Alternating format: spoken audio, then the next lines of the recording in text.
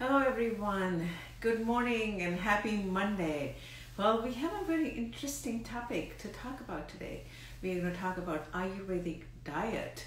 And Ayurvedic diet, we are going to be talking with Meredith, who is joining me from LA right now. She's an Ayurveda counselor who specializes in Ayurvedic diet. So hopefully she can join me today, right now. There you are. Finally, we Yes. connect with each other. I'm super excited to see you. Same here. I think there were just some glitches last week. Okay, well, so I was just telling our viewers we are going to be talking about Ayurvedic diet and also the different six tastes that Ayurvedic diet has that. And maybe we are talking with Meredith Klein. She's an Ayurvedic counselor. Maybe you can introduce yourself a little bit more and then we can get started with the topic. Yeah, absolutely. So I'm happy to be here with all of you this morning. I am an Ayurvedic health counselor, as mentioned, and also one of the main channels of my work and the way that I like to express Ayurveda is through food. So in addition to working one-on-one and with groups of people, I also work a lot as a private chef here in LA and am Wow. able to integrate the principles of Ayurvedic cooking into all of the food that I create. So it's really a fun life and I enjoy it. Absolutely. It's, private chef and all these cooking. Amazing. I can taste the food right now. So, let's talk about how is Ayurvedic diet different than so many other things. So we'll start with the Ayurvedic diet on a whole level and then kind of go into the different six tastes and other things. So maybe you can just educate all of us. Why is that different than what we hear other things?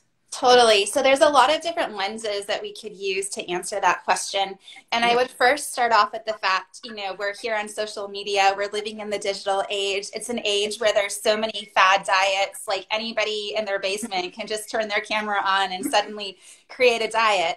And the beautiful thing about Ayurvedic diet and what for me was first so compelling to bring me to Ayurveda was because we're talking about a science that is 5,000 years old. So there's, it works. It's not just, some fleeting idea that tomorrow will be replaced by something else. So the way that a person's individual Ayurvedic diet looks is going to be, different depending who that individual is. But a couple of things that we can say are kind of common across Ayurvedic diet. So first of all is that it's not just about what we put on the plate, but it's also the energy of what goes into preparing the food, as well as our consciousness and state of mind when we're taking in the food. So there's a lot of intention that goes into everything. And some other things that tend to be common across Ayurvedic diets, regardless of who you are or what your constitution is that we tend to favor foods that are cooked in some way over raw foods. There's some attention paid to the way that we combine foods, and I think we'll talk a little bit about that today. And then another real hallmark of Ayurvedic eating is that we try to incorporate in different ways the six tastes, which is really the topic that we'll dive into today. That's right. So I think the personalization that Ayurveda does, to your point, like based on your constitution, we've been talking about it in other sessions on Vata, Pitta, and Kapha. Each person is different, and the diet accordingly. So it's very personalized way, right? That's the difference, rather than I start eating paleo and I start eating whatever XYZ, and that I might not be the right person for that particular diet. So that's the personalization, which you mentioned. And also cooked food versus the raw food, right? That's a huge thing. So let's dive into the six tastes now, so and go from there. Sure. So let's just start off with what are the six tastes. I'll first say, Ayurveda isn't the only system that recognizes tastes. We grow up in the West just having a basic understanding. Chinese medicine has 5 tastes. So the 6 tastes in Ayurveda are sweet, sour, salty, bitter. Then we have pungent, which is heating or spicy. And the final taste is astringent. So astringent means drying. So if you've ever bit into like an unripe persimmon, pear, cherry, some kind of unripe fruit, and you get that like dry cotton mouth feeling in your mouth, and that's what we mean by astringency. So we don't have time to get like too far into like the deeper meaning of the six tastes today and how they play out, but Ayurveda recognizes that there are the tastes on our tongue, and then as the food is digested, the tastes express in different ways in the digestive tract. So for today, I think the key takeaway is just when we're striving to have more of an Ayurvedic diet, to just make sure that you have good variety. So not getting to, you know, we don't have to like count in the way that we count calories. We don't have to, you know, try to count percentages or things like that, but more just strive to make sure that we're not just having mono diets, that we're not eating the same things at every meal, and that, you know, that we're satisfied, because the thing is that if we're just eating sweet and salty food, which is what a lot of people in America are doing, then when we constantly are having cravings. Our bodies and our brains are hardwired to taste these six flavors. So when we have that variety, we can actually find that we're eating less, we're feeling satisfied with, you know, simpler meals. So so it makes a lot of sense. And what I think is really cool is that there's actually now modern research on the microbiome, and we're actually finding that these six tastes actually nourish and feed and support different types of gut microbiota. So, you know, that's one of the things I love about Ayurveda is it had this deep knowledge thousands and thousands of years ago. And now modern science is finally catching up, and we're understanding that this isn't just about enjoying our food, but it's also nourishing and satisfying these little critters that live in our gut that are responsible for so much of our well-being and health.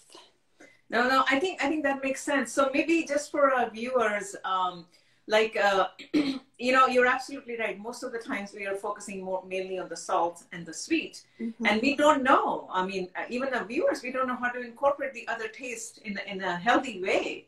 So maybe you can just talk about like a simple a meal, one single meal that, you know, it's not typically Indian meal, because that's very regional. You know, Indian meal, all of the Indian meals have those thali concept. You know, we have all these different little dishes that, you know, it has most of the taste that we're talking about. But to an American meal, what can we do here?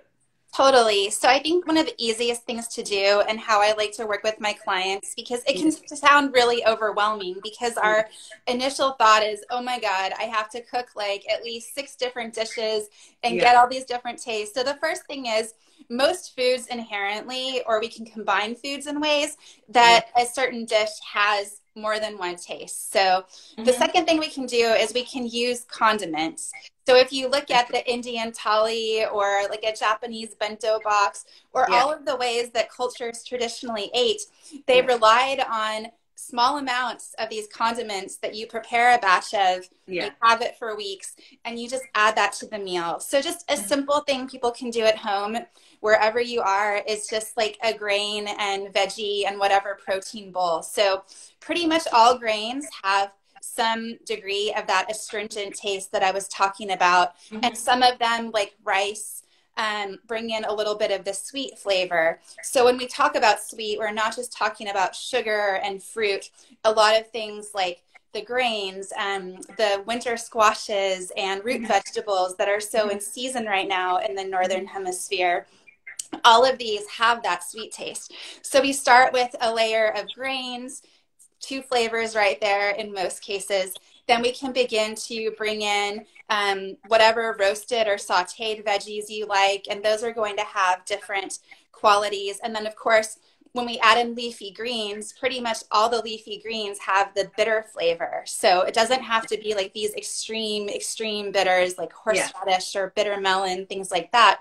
But we can bring those things in, and then we can spice those vegetables in some way. So using some of the pungent spices, the digestive spices, cumin, coriander, cinnamon, all of those things bring in a nice dose of pungency without, leaving us sweating.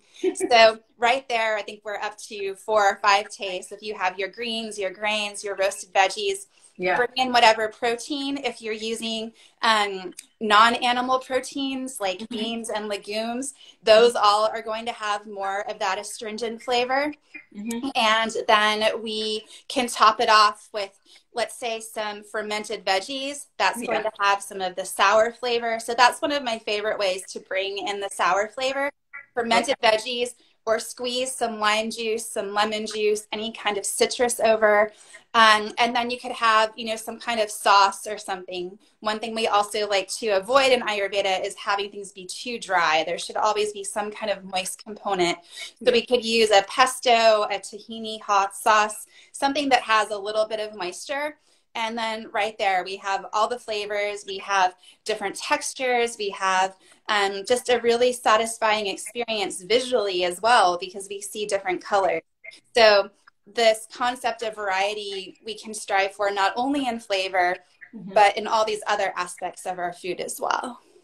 No, that sounds good. And what about the astringent taste? How do we bring the astringent taste to our meal? We talked about the sour, pungent, and... Right. So again, astringent we find in most grains. And then if you're doing beans, legumes, things like that. And then also there's a whole family of vegetables that fall into the astringent category. So these are the brassica vegetables. It's the cabbage family. So in addition to cabbage, cauliflower, broccoli, Brussels sprouts, etc., that whole family is a little bit more astringent.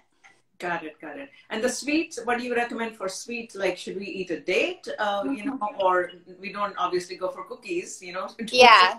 So again, we can get the sweet food the sweet taste from many grains. We can get it through most root vegetables, especially the things that are a little bit more orange, red in nature. So carrots, things like that, sweet potatoes, of course. And then like the winter squashes. So kabocha, butternut squash, all of those are inherently sweet. But yes, you could, incorporate some dates, things like that. I love to make chutneys that have either date syrup or maple syrup. Those are kind of my 2 preferred sweeteners. So if I'm not getting the sweet flavor just through the actual ingredients in the food, if I'm making a sauce or something, I tend to go to those 2 flavors or those 2 ingredients. And that's a really nice natural source of sugars and sweetness without, some of the side effects that white sugar can have. Yeah. So one more question now. So for breakfast, does Ayurveda talk about for each and every meal? Like even for breakfast, we should have 6 days. So breakfast could be something simple. And then the lunch is more elaborate in the sense like what we're talking about, the 6 days. Yeah, so I would definitely encourage people to think about this like across your day. So don't get too, caught up trying to have 6 tastes, because, the reality is that in the morning, a lot of us aren't ready to just hop out of bed and like down the flavor or something like that. And all these sour flavors going So traditionally, Ayurveda is definitely favors having like a warm grain porridge or cereal, something like that. So that inherently has some of the sweet flavor, some of the astringent flavor. We can of course add, maybe some stewed apples. And then we're adding spices. So cinnamon, cardamom, these warming spices. So I would say the things to really favor in the morning are that sweet flavor in a healthy form, and then making sure you're having that pungent flavor. That's what for a lot of Americans is actually missing in the morning. And it's really important because we conceptualize our digestion as this fire. And so those pungent spices are like little bits of kindling that we are throwing onto the fire. So I definitely encourage you, if you've got like the sweet part down for your morning routine, start bringing in more of the pungent, because that sets up your digestion for the rest of the day. And then of course, as we go into lunch and dinner, we can bring in more of the bitter flavor, more of the sour flavor. We might also start the day with something like hot lemon water, which of course has a little bit of sour. So don't That's be pungent, sour and pungent. Yeah. Yeah. So don't get too focused on every meal. I must have everything. Okay. But again, variety is key, and spread it out through the day. So you can kind of look across the day and say, did I have bitter? Did I have pungent, etc.? And you'll be well on your way. Yeah. Got it. And the intermittent fasting, is that also part of what the Ayurveda talks about? You know, I know a little bit off the subject. We're talking mainly on the 6 taste. Yeah. Yeah, I mean, what's interesting is that like so many things in the West, we come up with these things and we act like they're brand new, and like we turn to Ayurveda and people have been doing them for 5,000 years. So that's right. Ayurveda didn't necessarily, you won't find the term intermittent fasting in any of the texts, but the concept was always present. So the idea is that we have a dedicated period where we're not eating. So typically this would be from the time that the sun goes down to breakfast the next morning. So people who are following that kind of schedule are by necessity having that 12 to say 16-hour period that we're not eating. So, you know, it's not news to Ayurveda that intermittent fasting would have benefits, and just that, you know, even if we're not doing a full 16-hour break from food, it's important to have times that we're not just taking in and taxing the digestion and allowing the, you know, important processes that happen at night with the liver and all of our kind of, you know, I call them like the janitors of the body. We have to let those night janitors come out and do their work. So if we're snacking a lot before bed, or, you know, we've just eaten so much throughout the day that our digestion has constantly been working, then the body really doesn't get a break. So we just tend to have less energy. So it makes a lot of sense from an energetic perspective that intermittent fasting would be of benefit, as well as for digestion and just overall well-being. Yeah. No, that makes sense. And I just want to add, Ayurveda has this cleansing, right? The concept of cleansing, you know, which is a huge topic on Panchakarma and all that stuff, as a daily regimen, right? As what they call it is a dinacharya. So in that, you know, like you said, you know, it has a inbuilt system on a daily basis, like machinery, and, you know, built into it so that you can function, you know, with a healthy way. Yeah. So when we're following that, again, everything in Ayurveda is stemming from the rhythms of nature. So, you know, nature kind of is on its own intermittent fasting schedule in terms of there's not a lot of activity. Animals have their downtime. So we're wired to do that as well. So it's certainly not surprising. And as you say, like there's a cleansing aspect to this. So we need to give our body that time for that night janitor to come out and do that work. That makes sense. Well, thank you so much. I think this is an amazing session. Just a basic 101. That's what I would call it, for us to function, you know, like incorporating the 6 days as Meredith is talking about, have the janitors come at night to cleanse yourself, you know, and mindfulness, right? We didn't talk about then, you know, when you're eating, right, have the mindfulness is also very important. Exactly. Yeah. It's one thing to have the food on your plate and have the taste, but if you're not actually taking the time to enjoy and notice, if you're so distracted and suddenly you look down and it's like, where did the food go? Part of what we need to really have that satisfaction is for the brain to register, oh, now I'm having something sour. Now I'm having something sweet. So yes, mindfulness is a huge part of this for sure. Yeah.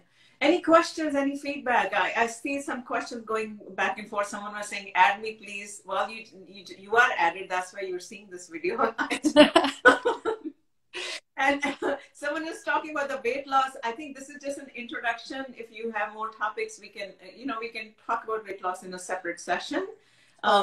Yeah. So anything else? And if anyone has, you are welcome to reach out to us. And we will be coming back with another session with Meredith. I think next week or one of these days soon. We'll find a time. Yeah. We'll find a time. Thank you so much, Meredith, for joining me today, and really appreciate you joining me. And we all will follow the schedule what you're suggesting. Anything else you want to add before I wrap up the session today?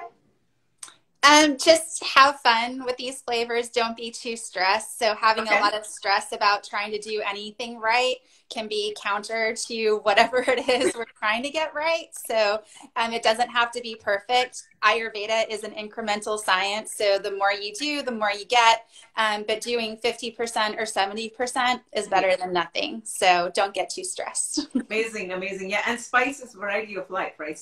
Add spice to your life. Can never go wrong. It'll be interesting. Include more taste and add spices. That's the exactly. And mindfulness. That's what Meredith is talking about. Yep. All good medicines. Wonderful. Well, thank you so much for having me. It was great to be here with you. Absolutely. And laugh. Yes, so important. That's so important too, and that's why we try to make jokes, and just have a good time. And thank you so much, Meredith. You're welcome. Enjoy the rest of your day. Yes, thank you. Bye-bye. Bye.